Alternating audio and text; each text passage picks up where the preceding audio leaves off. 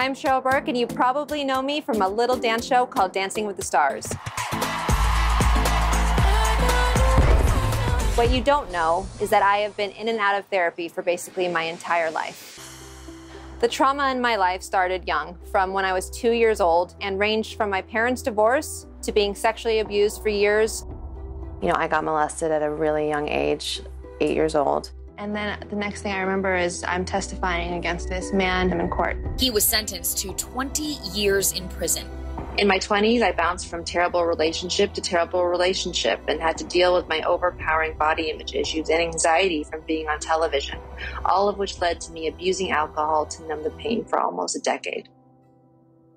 I've been sober for 3 years now, and I have an amazing new obsession that I use to help process my feelings and take time for myself and my mental health: diamond painting.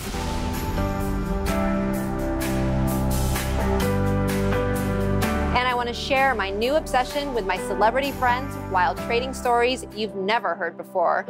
Why did you get fired? There was another housewife. She said, "You're boring, and even worse, you're pregnant." I was molested by one of the family friends.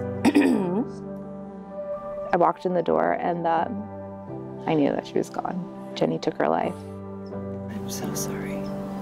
I was walking my dog and this guy was on his bicycle. He rolled by and he was like, "You Asian whores are dirtier than that dog." Was he talking to us? You know, the criticism that came from Amanda Klootz's dating not even a year after Nick has died, that was like a social media attack. Do you want to say, like, go f off? We get open, vulnerable, and uncensored. How much blow did you do back in your day? No kidding. And 2 8-balls a day. Oh my God, that nose of yours. Let's just get right into it, Jen. Yeah, let's get to it. You're getting divorced. This is Diving Deep.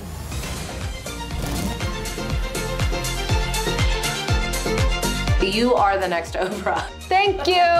That's all. I could die now.